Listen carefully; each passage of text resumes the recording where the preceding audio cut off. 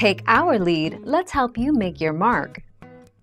Our goal is your satisfaction. Let us show you the way. Manhattan houses 35,000 underground and 47,000 overhead transformers for its 10 million residents, and of those 82,000, about 35 fail every year, McGee says. A failure doesn't always equate to a fire or explosion either. In fact, in the steadily decreasing number of failures per year, such an explosion is rare.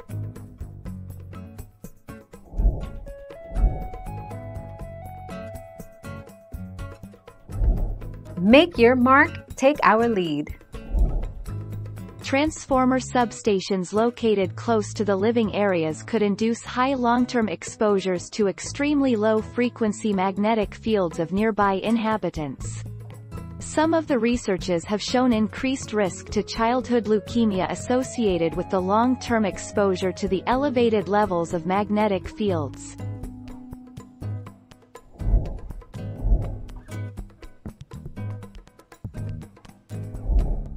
Take our lead.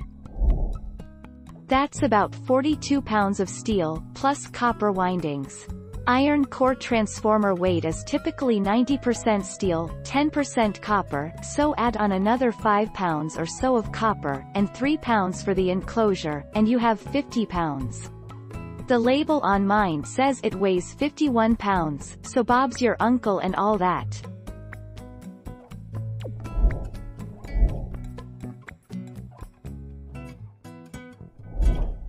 Take our lead. Humming and buzzing noises are a common complaint with electrical transformers, which are a common sight in both industrial and residential areas. Even though a transformer has no moving parts, these vibration-like sounds are quite similar to those produced by generators and motors.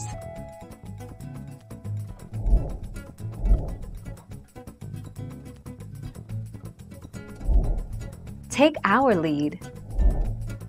A transformer can fail for a variety of reasons, but the most common causes include lightning strikes, overloading, wear and corrosion, power surges and moisture. Transformers contain mineral oil keeping the transformer cool. When it becomes overcharged, the wiring can create heat and a spark.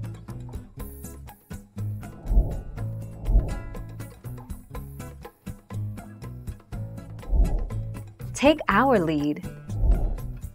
It's also because of the presence of mineral oil inside the transformers. Although transformers have built-in mechanisms to turn off due to overload, sometimes it's too late and thus, the explosion happens. Temperature is a big factor too. Mineral oil has a pretty low igniting temperature at about 300 Fahrenheit.